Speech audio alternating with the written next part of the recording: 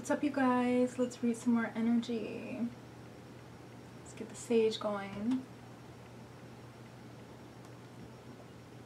For those of you who don't know how to cleanse yourself, this is what I do, okay? Just wave the smoke all around you and say, I cleanse myself of all negative energy and command the only love, light, and positive energy may enter. And to cleanse your space, you say, I cleanse this space of all negative energy and command the only love, light, and positive energy may enter. Oh, white sage is so amazing. And it was actually proven that it kills aerial bacteria too, so that's pretty cool. Really quick, a Publix purple. Who likes the color purple? Public service announcement. Use discernment, take what resonates, but for those of you who want to know, one of the ways that you can identify if somebody is giving you the evil eye, or has tried to manifest some sort of dark magic against you, generally what will happen is when you think about them, something bad might happen to you. Okay, this is usually where you might see something that reminds them of you, or reminds you of them, rather, and then you think of them, and then it's like, I don't know, like your backpack breaks, or like, I don't know, like you drop something, or you know what I mean? So obviously, like, try not to think about them. You know what I mean? But and also I would encourage you guys to like play with this and practice with this as well. And for any of you who think that you have somebody who like has it out for you, there are little evil eye necklaces that I have in my Etsy shop that protect against the evil eye. That I made out of resin, that you guys can purchase, and they really are amazing. They really do help, I swear. I made them with love and blessings and light, and I will leave a link to that in the description box below, okay? Let's read some energy.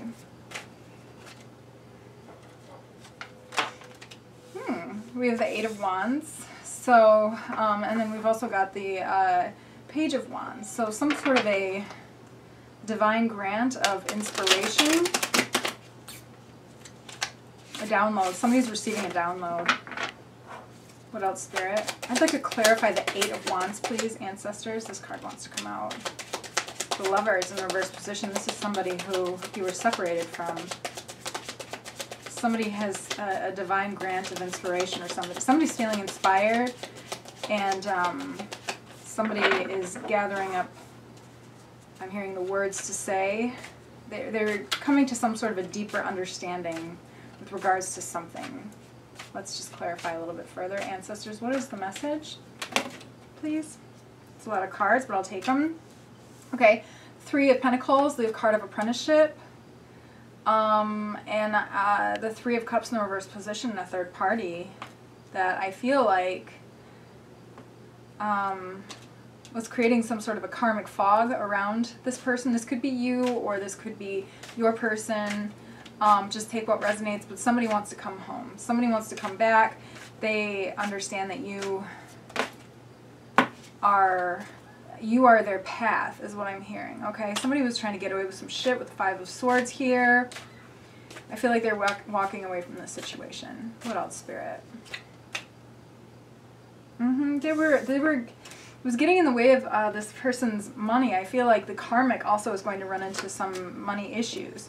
They're not going to have a victory. Spirit's going to take away their power, their ability to be able to control or have time. Because you can control people with money, or you can control people with time. And if you're having money issues, that's going to make it very difficult for somebody to have time to control somebody else. You know what I mean? So that's kind of how that works. So it's like, this karmic better get the fuck out of the way.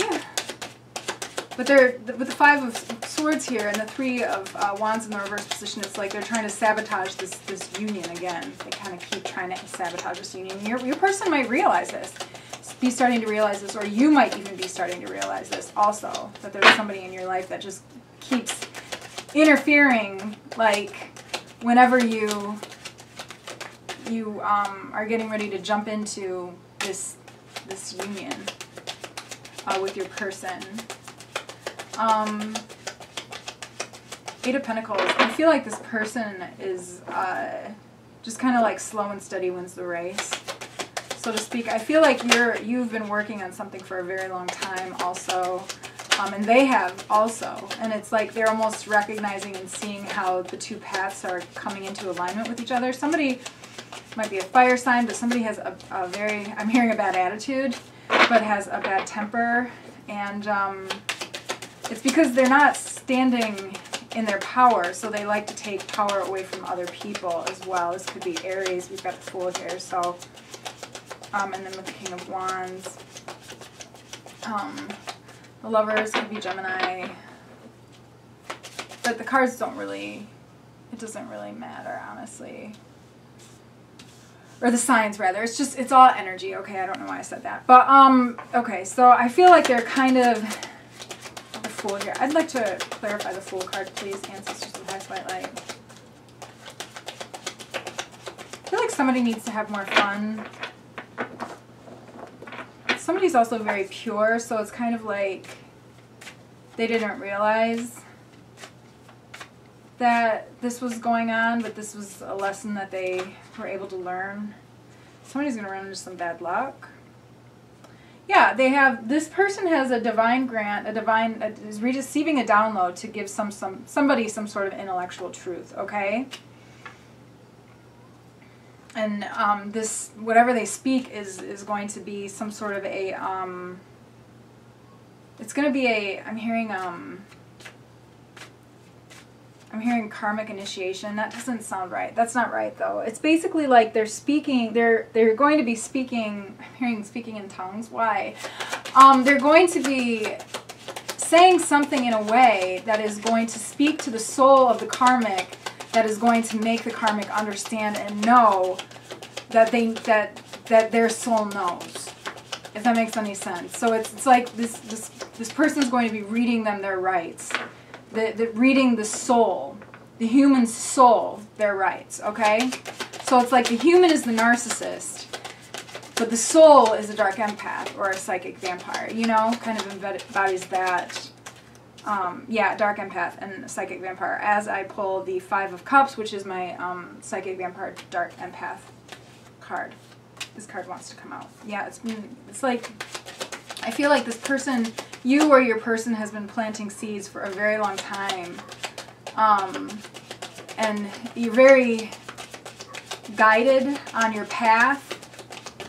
And this person, I'm hearing like shapeshifter, was pretending to, and shapeshifters aren't really necessarily bad, honestly. Shapeshifters can just be like people who, you know, embody other people's energy. In this case, like a karmic, or a shapeshifter can also be like somebody who, like I'm a shapeshifter because I'm, you know, like Sagittarius, Ophiuchus. So like I embody that energy, but I can also embody my Capricorn rising, or my Sagittarius moon, or my Libra Venus. You know what I mean? So like that can also be a shapeshifter. So just in case if anybody wants to know what that's all about.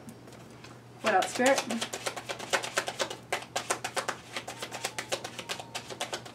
Yeah, this karmic has no options, no other option but to listen to whatever this person is going to say. This person is going to be read their rights, and this is going to be like, this will be very important because it's going to be for lifetimes beyond this lifetime. It's like, I feel like somebody's been waiting lifetimes to be able to read this person their rights, so to speak. It's some sort of a divine truth they're going to receive through a download, where they're going to say what they need to say, and the karmic is going to have to stay away. Otherwise, they're going to run into some bad luck. And for some of you, this may have actually already happened, too, I'm hearing as well.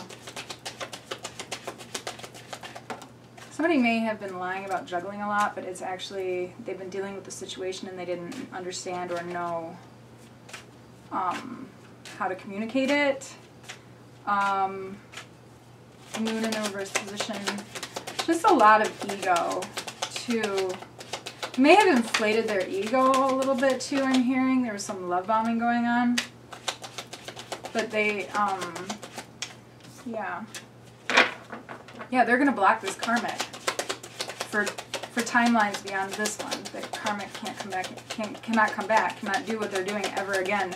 It's like somebody's reading them their rights.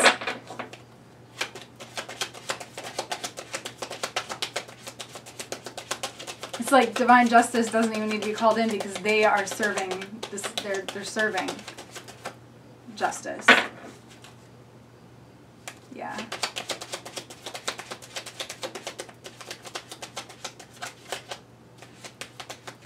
I feel like this is kind of the end of the message. Like none of the other cards want to come out. So let's see what zodiac signs we're dealing with. And then got Gemini at the bottom of the deck. What else? Okay, Ancestors Guides by Light. Scorpio. What else?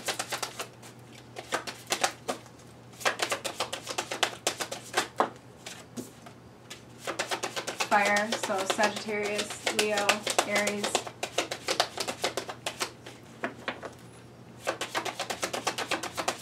Number 23, I just heard Jordan. I don't know, like, slam dunk. Pisces, it's like, you know, Cancer energy. I'm seeing a whale. Somebody's a record keeper here. Somebody is really divine. Blue whale I'm seeing. Aries is highly aspected. Again, with Mars, too. Aries is highly aspected. Gemini.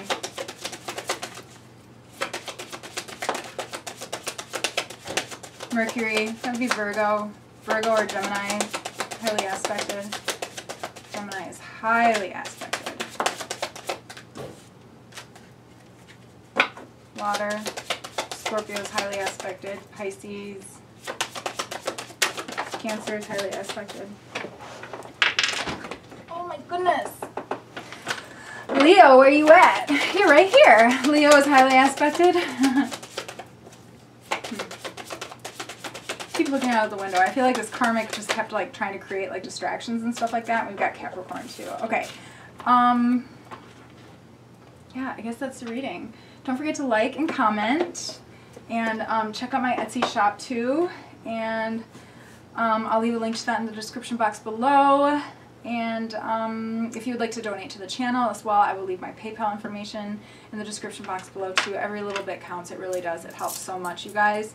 Or just you know, buying some of your crystal supports from my Etsy shop. That also is very helpful as well. So, all right, I'm sending you guys lots of love. If you would like a personal reading, please feel free to contact me, 616-485-3479. You can just text me and say, hello, my name is, I would like a reading, blah, blah, okay? And, yes, sending you guys lots of love, and until next time, thanks for being here.